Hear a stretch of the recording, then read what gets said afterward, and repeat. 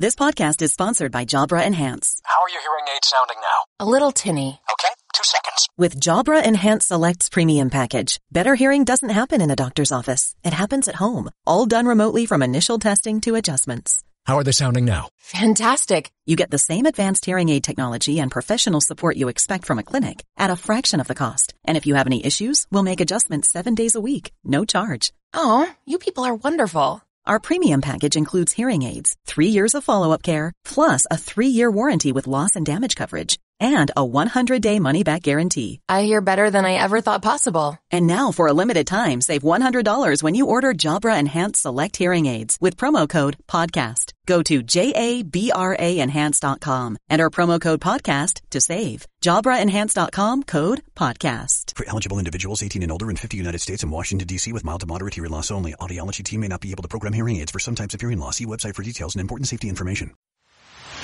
Pinza Rural es el podcast de la Asociación Independiente de Pequeños Productores de Zamora. Un grupo de personas que apuesta por una alimentación saludable, que trata de señalar la importancia del consumo de productos locales y que luchan contra la despoblación promoviendo la cultura rural. Pinza Rural es compromiso con el consumidor y calidad de producto. Pinza es exquisiteza. Pues es un nombre que tiene mucha historia. Se remonta a la época de las luchas de dioses en Grecia, que Poseidón y Atenea luchaban por ser el patrocinador de una ciudad. Cada uno tenía que hacer un regalo a esa ciudad para ver quién se quedaba con dicha ciudad. Poseidón regaló unos caballos negros espectaculares y una fuente de agua salada. Y Atenea fue la que regaló el primer olivo a la humanidad. Y le dijo que con ese árbol, que nunca se le caería la hoja, que le daría luz, que sería un bálsamo para las heridas y que los haría, digamos, casi inmortales. Entonces, claro, Atenea se quedó con la ciudad, que fue Atenas. Pasaron los años y vino Jerjes y arrasó con Atenas, quemando el primer olivo que regaló la diosa a la ciudad. Y de esas raíces quemadas del olivo brotaron brotes verdes que dieron raíz a otro nuevo olivo. Y eso queremos enlazarlo con los brotes verdes que queremos que haya en nuestra zona, en Sayago, en Formariz y en todos los pueblos en general. Es una zona envejecida y con poco la gente se ha ido, entonces queremos darle ese empujón. Del mismo modo que el olivo de Atenea resurgió de sus propias cenizas, David y Fernando pretenden que la comarca de Sayago en Zamora pueda resurgir con proyectos como el Regalo de Atenea.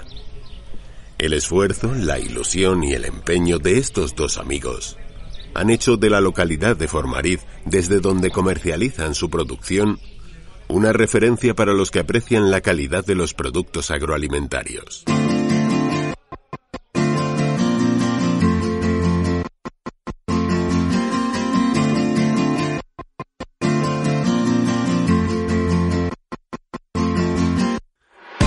El propósito del regalo de Atenea es dar valor al aceite de Oliva Virgen Extra que emana de los olivos que ambos han recuperado en el entorno de los Arribes del Duero, en Fermoselle, donde encontramos a David y a Fernando en plena faena.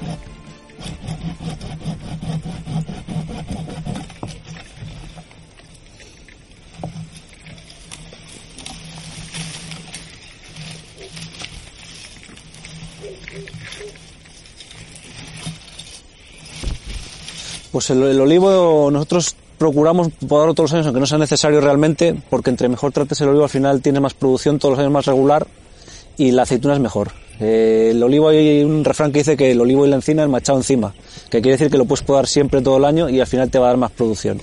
Y otra que dice también que la poda que tiene que volar un pájaro, no dicen qué tipo de pájaro, pero bueno. Nosotros cuando nos enseñaron a podar nos dijeron que tenía que pasar un pájaro sin tocar con las alas, no nos dijeron si era cigüeña o si era un pardal o una cigüeña, está claro. Pero vamos, lo que hay que es buscar cuando se hace la poda es buscar un equilibrio entre hoja y madera, despejar el centro del olivo para que tenga más insolación, para que el fruto reciba la mayor luz posible y simplemente eso, despejar un poquillo, que no esté tan tupido, digamos.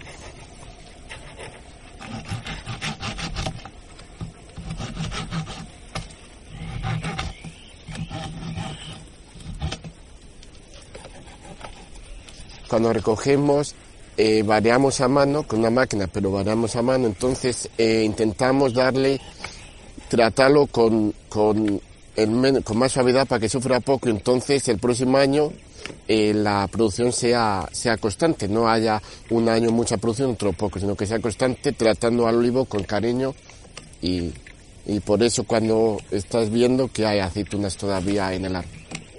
Es un trabajo todo muy manual porque mecanizar no puedes meter casi en ningún sitio tractor ni ningún tipo de paraguas vibratorio como en otras zonas de Andalucía, Castilla-La Mancha.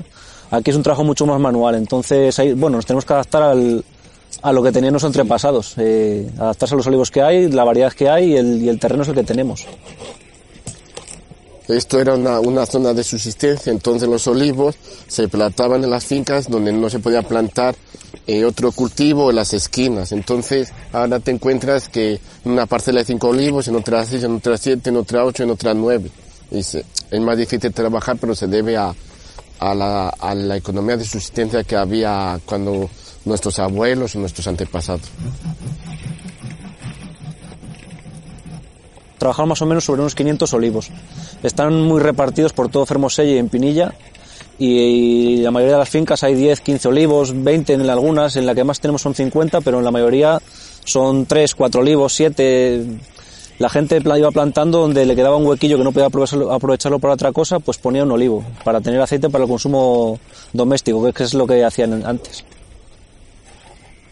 Tiene un mayor coste de moverte y de tiempo que aunque nosotros el coste del tiempo que perdemos no lo contabilicemos como tal, porque si no nos volveríamos locos, pues que ese coste también lo hay que sumar.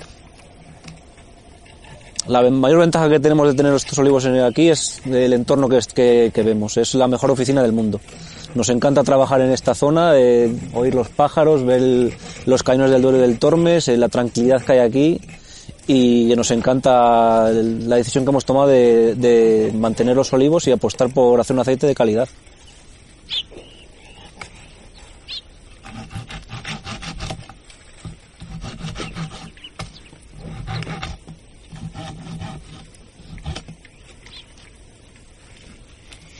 Pues las características de la zona de los Arribes es un microclima. Sobre todo según te acercas al cañón, la temperatura pues sube bastante, entonces se dan estos tipos de árboles, olivo, naranjo, limonero, etcétera. Según sales del cañón, pues el clima es más continentalizado y la temperatura aumenta. Pues los olivos datan de en torno al 1700, cuando determinaron que esta tierra estudiaron y que era muy válida para plantar olivos. Entonces repoblaron con olivos y desde entonces la gente mediante esquejes han ido replantando para tener aceite para autoconsumo. Desde entonces hasta ahora tenemos olivos centenarios, otros de plantación más cercana, pero nosotros hemos intentado toda esa tradición de siglos llevarla un poquillo al siglo XXI. Cogemos la aceituna un mes antes, molturamos distinto a menos temperatura, aunque saquemos menos aceite, el aceite es de mucha más calidad. Entonces hemos apostado por la calidad en el aceite, no por un volumen mayor de aceite.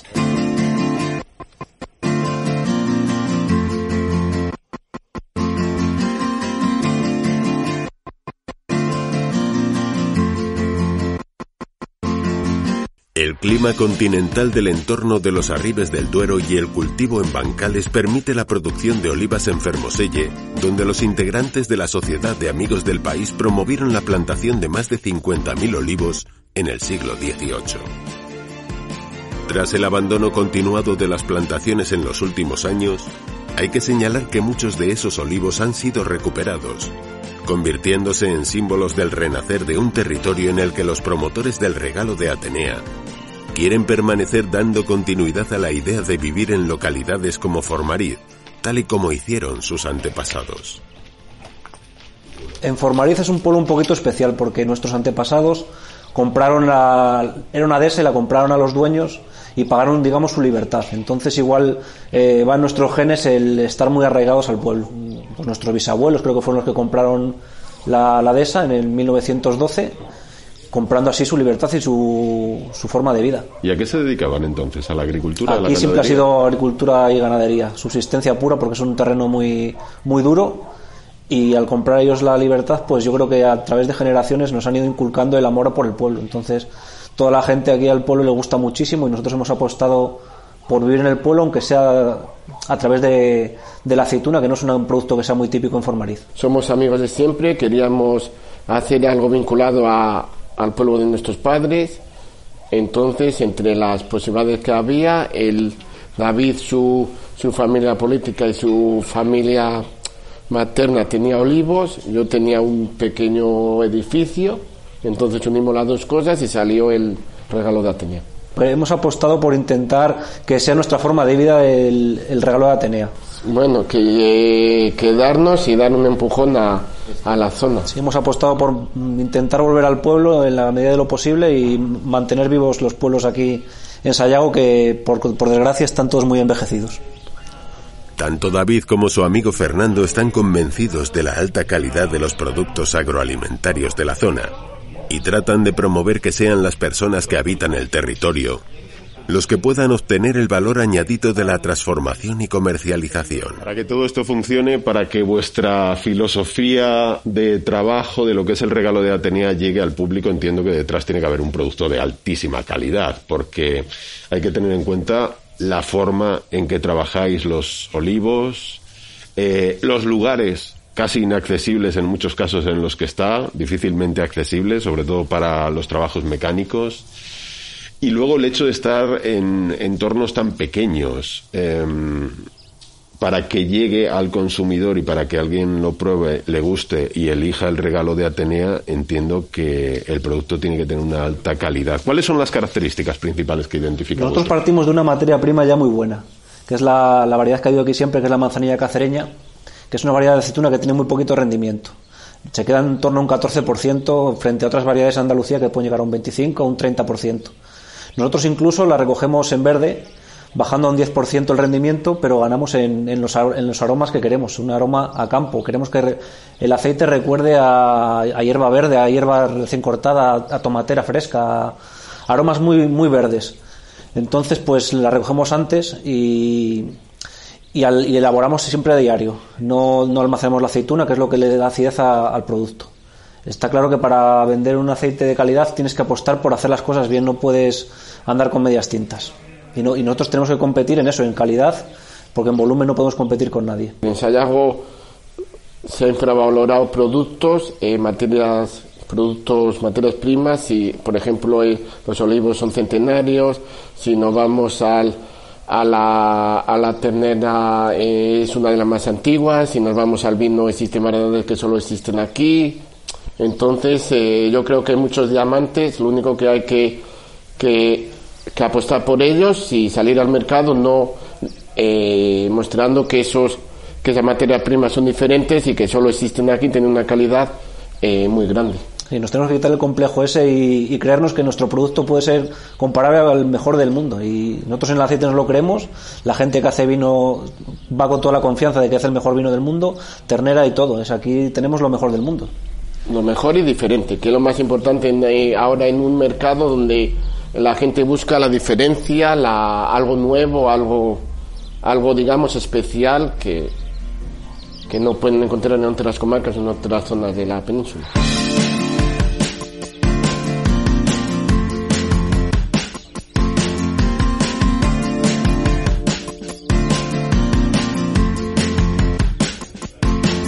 La mañana soleada llega a su fin en Formariz, donde me despido de estos dos jóvenes entusiastas, promotores del Regalo de Atenea.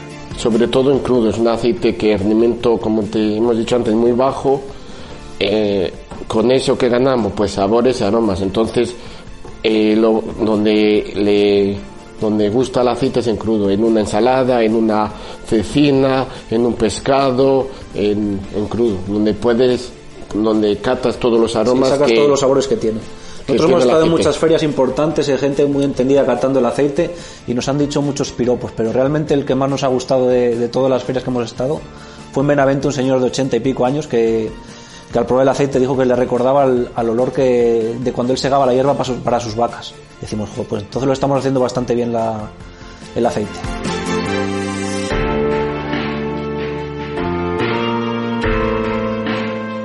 Pues sobre todo tienes que buscar mercados que aprecien los productos de calidad. Sí, tiendas gourmet o restaurantes así un poquillo que rematen el producto con sus platos con producto crudo, que no enmascararlo en cocinado y eso.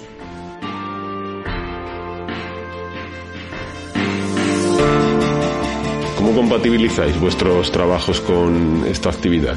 Es muy sencillo, es sacar al día 26 horas más o menos y así funcionamos. Vacaciones, fines de semana, cualquier momento que tenemos libre, o bien estamos podando, en la recolección, etiquetando, hay que sacar siempre tiempo para el aceite. Y además es una cosa que no nos cuesta trabajo porque es algo que nos gusta y lo hemos hecho con toda la ilusión del mundo y aún con todo el capricho.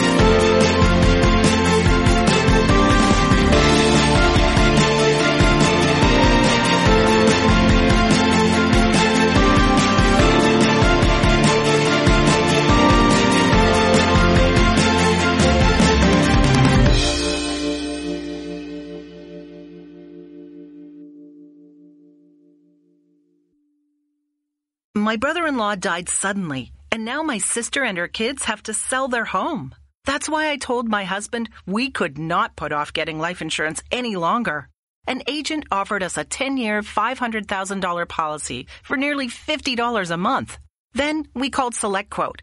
SelectQuote found us identical coverage for only $19 a month, a savings of $369 a year. Whether you need a $500,000 policy or a $5 million policy, SelectQuote could save you more than 50% on term life insurance. For your free quote, go to SelectQuote.com. SelectQuote.com. That's SelectQuote.com. SelectQuote. We shop.